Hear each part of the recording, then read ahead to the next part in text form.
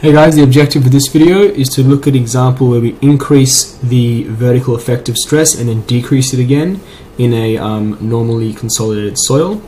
So if I take us back to the diagram we developed in the very first video, so far we've seen along this line, we've seen along this line, we've seen a combination of this line and this line. So the final example we're going to do now is when we start up here and we come to a point of pre-consolidation stress and then we decrease to come up here.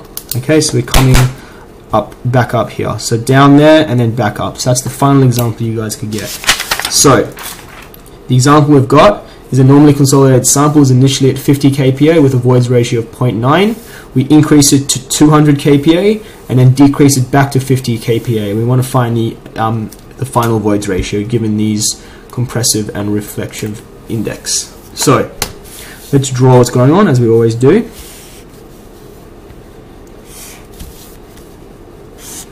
So we are initially at 50 kPa, so let's make this 50. So 50 kPa, so 50 down here, and our voids ratio is 0.9. Alright, we increase it to 200, so we're coming down here. It said that it's a normally consolidated soil, so we don't need to worry about finding the pre-consolidated stress because it's told us that it's normally consolidated. So that's going to take us to 200. We don't know the voids ratio there, so let's call that E1.